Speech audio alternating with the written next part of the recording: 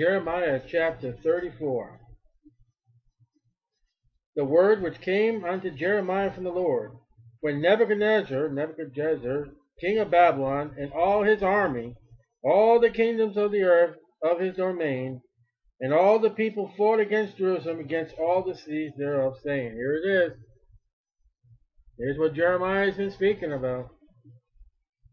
Thus saith the Lord, the God of Israel, go and speak to Zedekiah king of Judah, and tell him, thus saith the Lord, behold, I will give this city into the hand of the king of Babylon, and he shall burn it with fire. Now, that's not what a king wants to hear.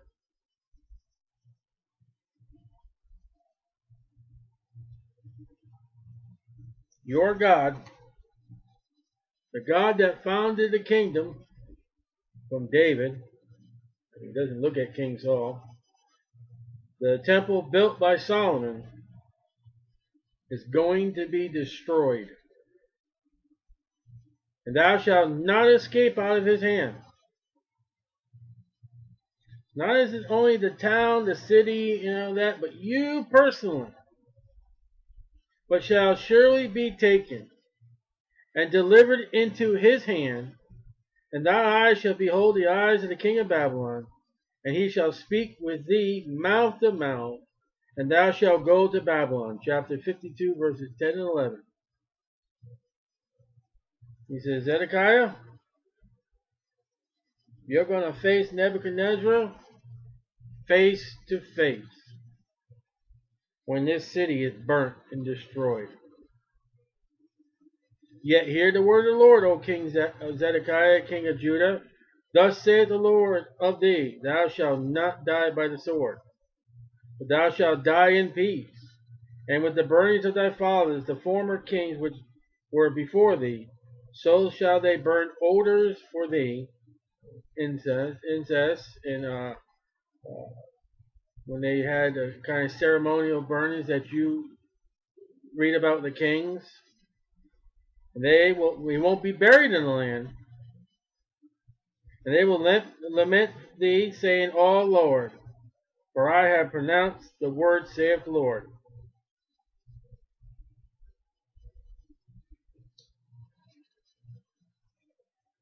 And then Jeremiah the prophet spake all these words unto Zedekiah the king of Judah in Jerusalem.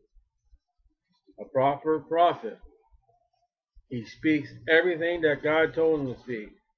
When the king of Babylon army fought against Jerusalem and against all the cities of Judah that were left, against Lachish and against Azekah, for these defended cities remain of the cities of Judah.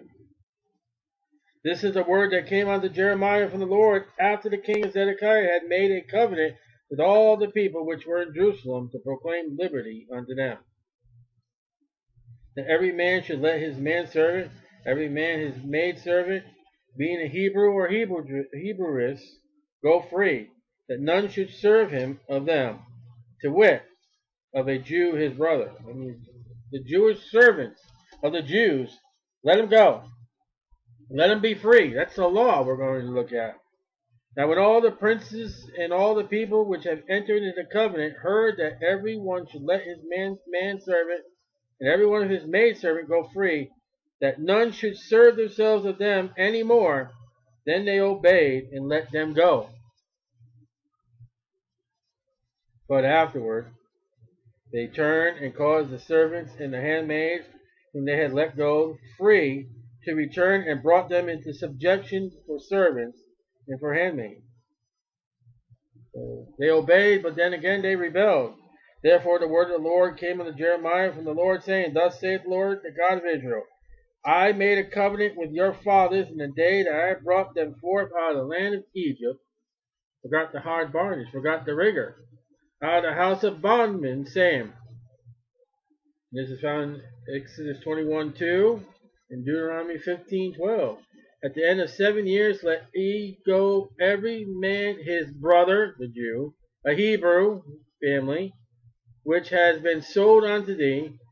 When he has served thee 6 years, thou shalt let him go free from thee.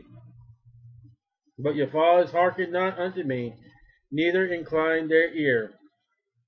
So again, disobedient to the law, not caring for their own brethren. And ye were now turned, and have done right in my sight, in proclaiming liberty every man to his neighbor. And ye had made a covenant before me in the house which is called by my name. So they went to the temple, they made the covenant with the king Zedekiah. They were going to get rid of all these servants and let them go. But ye turned and polluted my name, and caused every man his servant and every man his handmaid, whom he had set at liberty at their pleasure, to return, and brought them into subjection to be unto you for servants and for handmaids. It says in verse 15, and ye were now turned, and done right in my sight, in proclaiming liberty every man to his neighbor. Ye made a covenant before me in the house which is called by my... You know, when you make an oath to God and you do right, when you become saved and turn away and do wrong,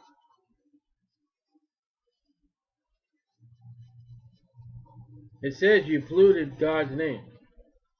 And you do, because you are called a Christian. Christ. And, oh, we know a Christian like Demas. He doesn't serve no more. He still drinks. He still smokes. And you pollute the name of God. You did right.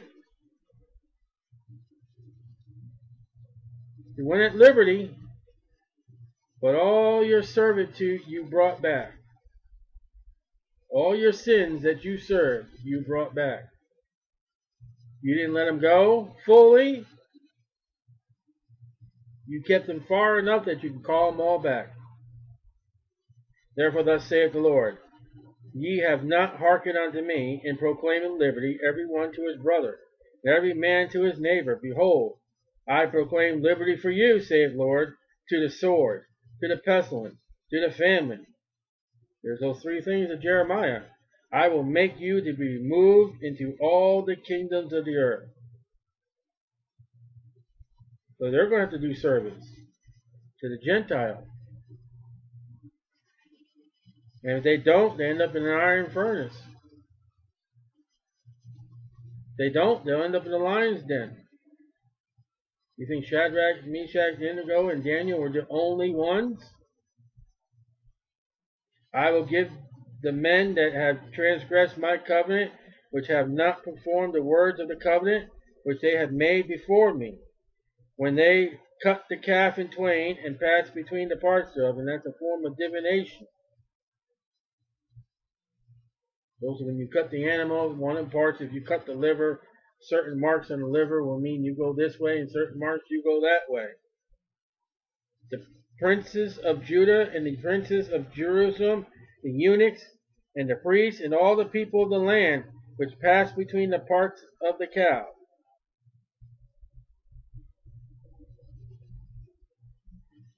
The divination. What are they doing using divination? I will even give them into the hand of their enemy. So they sought a dead animal for direction and not giving it to God.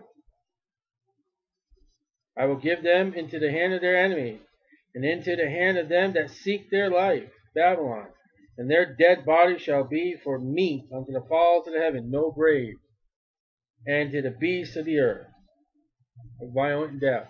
And Zedekiah king of Judah and his princes will I give into the hand of their enemies, and into the hand of them that seek their life, and into the hand of Babylon's army, which are gone up from you. Behold, I will command, saith the Lord, and cause them to return to this city, and they shall fight against it, and take it, and burn it with fire, and I will make the cities of Judah a desolation without inhabitant. God's angry. When God tells you to do something, you better do it, or you're going to reap. And you're not going to be happy what you reap.